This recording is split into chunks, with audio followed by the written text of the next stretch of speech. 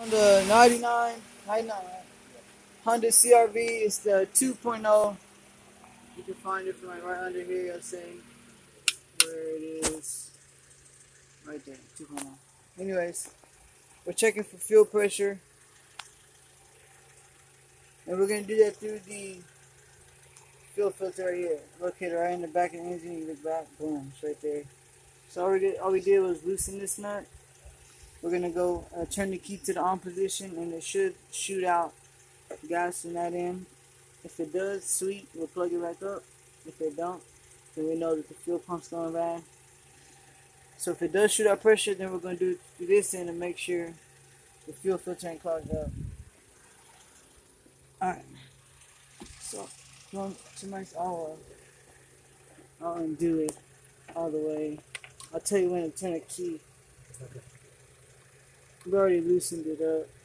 This right here is 14 millimeter.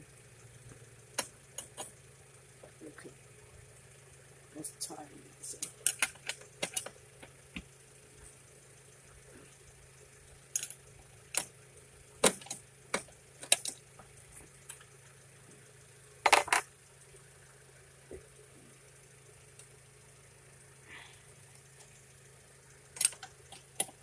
This is also how you'll change the fuel filter on the Honda CRV with the 2.0.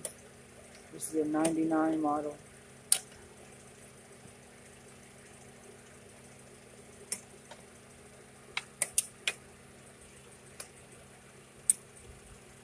Man, you can sleep it on, yeah.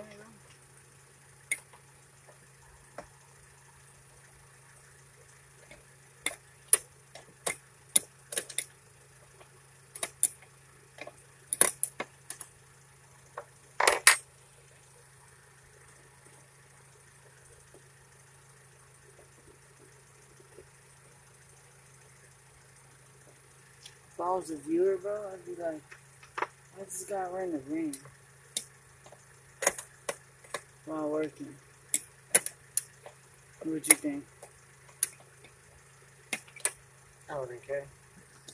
See, it's the difference between me and you, bro. I'd be like, what's this guy think he is? Man, that chopper?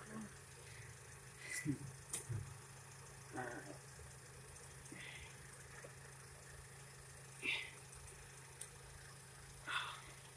Alright, so we're probably gonna have to loosen those two bolts too, mine. Alright, let me pause this real quick. Those 3 bolts are 10 millimeters. Literally going through the steps of replacing this. See, you already got gas coming down. As you can see there. Because there's going to be gas in that fuel filter itself. So. Yep. Alright, so now you can see it's off. 3 10 millimeter bolts. Here's that. So when he turns the key, it should shoot out. When you turn it, if I say stop, turn it back off. You hear me? Guess he didn't hear me, did he? I said if I say stop, turn it back off really quick. Okay. Alright. You don't gotta try to turn it over, just to the on. Go ahead. Alright, stop. Alright, so that's how you check fuel pressure. There's plenty coming out that side. So we're gonna put this back on and then do the other side now. Alright, so we're taking the top one off. We already hit it a little bit. It's 17 millimeter. Be careful because there's this crush washer right in between it. Right there. Let's not let it drop. Alright, now that the fuel filter is plugged back in on the bottom side, we're going to do the same check. It should shoot out the top. So let's go ahead and do that real quick. Mike, you want to go turn the key?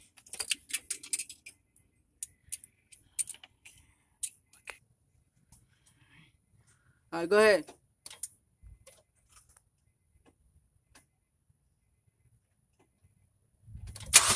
Whoa. Oh, stop. Alright, don't try to turn it all the way on. Just. Alright, stop. Alright, well. That's how you check fuel pressure. The fuel filters are good. It's not clogged up or anything. You see it's shooting up to the top, so. That's how you do that.